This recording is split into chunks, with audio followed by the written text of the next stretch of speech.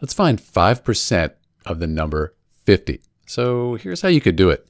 You can think of this 5% as 5 over 100. We don't need the percent sign there. That's 5%, 5 over 100. And the of, you can think of that as multiplication.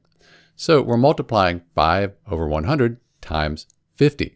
Let's call this 50 over 1, just so everything lines up. It's still 50.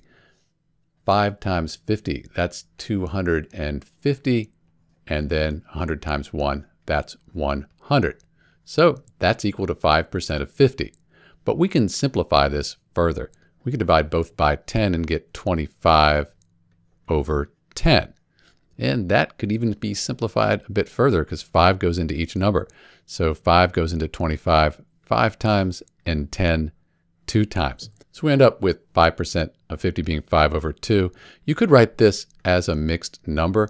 So 2 goes into 5 2 times with 1 left over. We'll keep the 2 here, so 2.5. Or you could change it to a decimal. 2.5, that equals 2.5. But that's it, 5% of 50. This is Dr. B. Thanks for watching.